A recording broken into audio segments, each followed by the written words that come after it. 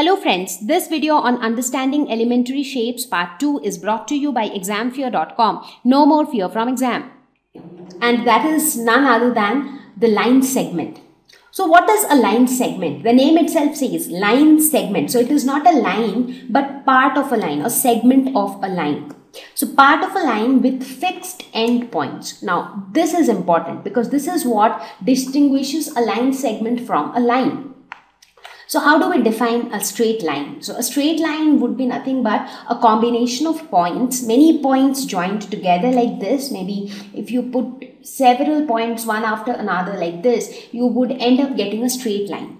Now a straight line, so when we talk about line, it means that it can extend infinitely in both directions. So basically this side and this side, it keeps on extending. So there are no end points. But when we talk about the line segment, we talk about only a certain portion of the line with fixed end points. So when you look at AB is a line segment because you have fixed end points A and B. So this AB is a part of the straight line that we see on the screen. So that's a line segment.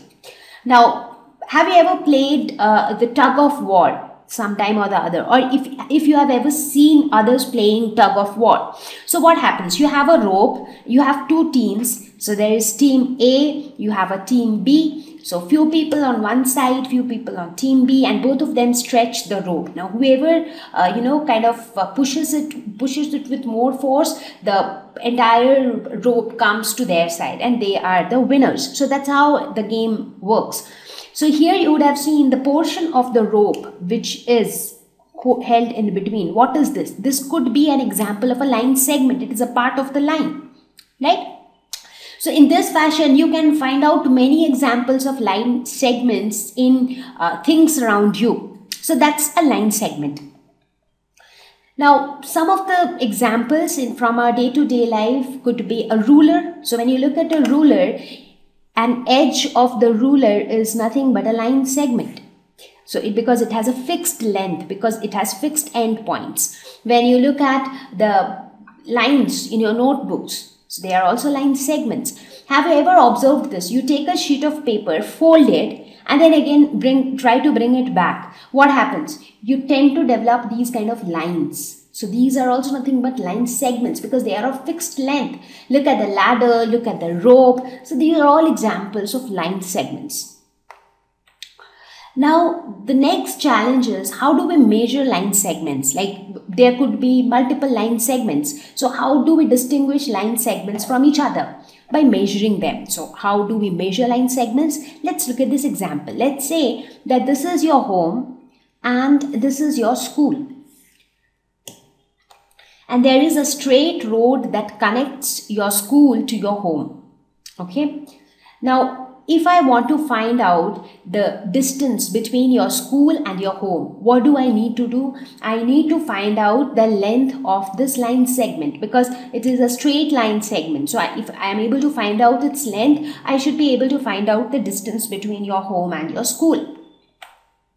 Let's look at this one. So the distance between your home and maybe the nearby market is this much, right? So if I want to compare that whether your school is more far from your house or is the shop or market more far from your house. So how do I find that?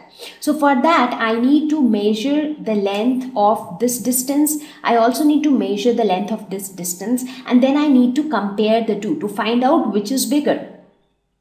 So what we are left with is this, that is you are left with one line segment, let's call this line segment as AB and another line segment, let's call this as CD. So we have to compare the length of AB and CD. So here comes the need to measure lengths of line segments. So this is why we need to measure their lengths. So how do we measure their lengths? Using a ruler. That is one very simple approach to do that.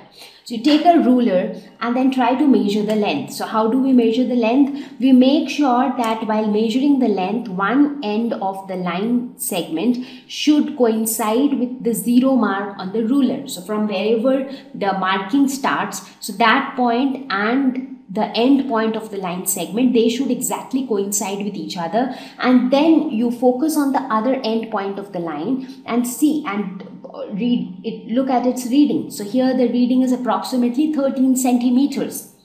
Now, in a similar way, you can find out the length of the other line segment, and here you see it is almost 19.5. So you can see that CD in this case is greater than AB. So you can say that the distance of the market is more than the distance of the school from home.